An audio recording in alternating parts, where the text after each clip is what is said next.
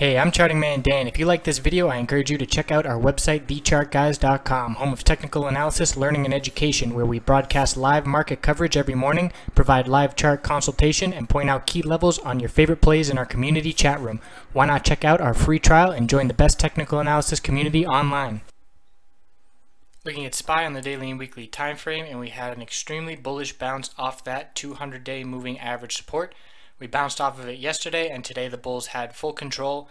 Increase in bullish volume, great sign. RSI right back above 50, and getting back all the gains we gave back and more from yesterday. The bullish MACD is ready for a cross here.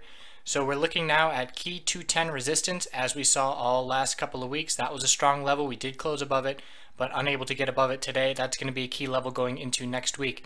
If this consolidation pattern keeps playing out, I would expect a pullback from 210, a lower high to be set relative to the 211 high we saw, and then another pullback and perhaps a bounce off 207 or 208. The range is certainly tightening, so we'll see once we get a bullish or a bearish break.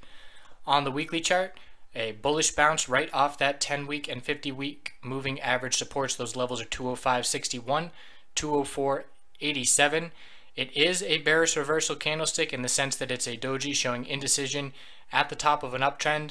A red candlestick next week would confirm that bearish reversal, so we'll keep our eye on that playing out. But as long as these key 10-week moving average support levels hold, we should be all right in that nice steady uptrend. Let's see what the MACD looks like here. Nice and steady up. Not much to see there, so that's what we're looking at for SPY next week. It's going to be all about the 10-day moving average support, 208.97, middle Bollinger Band 208 even, and 210 resistance. So if you like this video, subscribe to my YouTube channel. I put them out daily. The website again is TheChartGuys.com. I can convey information much more efficiently live on the webcam utilizing the 5-minute charts. We've been all over SPY the past few days, and when we get big sell-offs or big jumps like we have seen, lots of volatility, we get a lot of the main stocks, Facebook, Apple, Netflix, trading along with SPY. So I cover SPY, and we can see a lot of bearish or bullish breakouts and breakdowns, and then play the other stocks based on that information. So come on by for a free week trial. I'll show you what I'm talking about. I appreciate you watching this video. Hope you have a great weekend.